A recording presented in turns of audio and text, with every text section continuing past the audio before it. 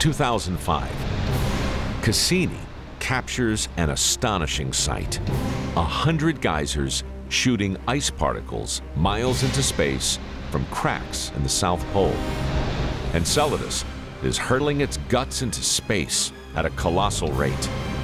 As Enceladus orbits Saturn, these icy plumes feed a vast, shimmering halo around the planet, the mysterious E-ring.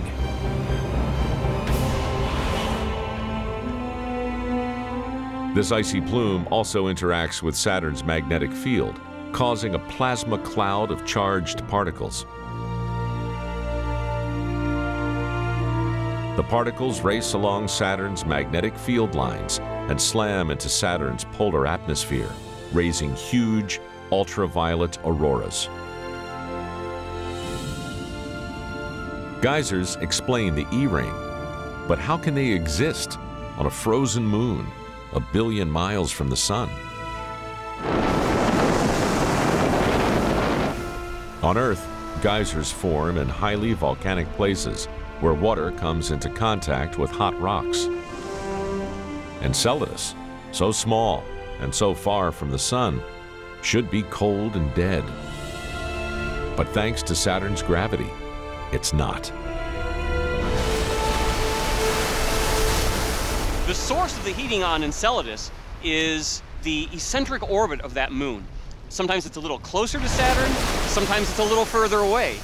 And that heating on Enceladus from that kneading, gravitationally making the moon stretch and pull, is what warms the interior, causing the activity on Enceladus that we see today. The gravitational pull of Saturn reaches deep into Enceladus, beyond its water ice exterior, gripping its rocky core. As Saturn's grasp strengthens and weakens, it massages this cold, rocky heart, bringing it to geological life with frictional heat. The heat melts the ice around it, creating a vast subsurface lake at the southern pole of Enceladus. This water jets out through huge cracks in the surface ice. On Earth, where there's liquid water, there's life. Could Enceladus have what it takes for simple organisms to exist?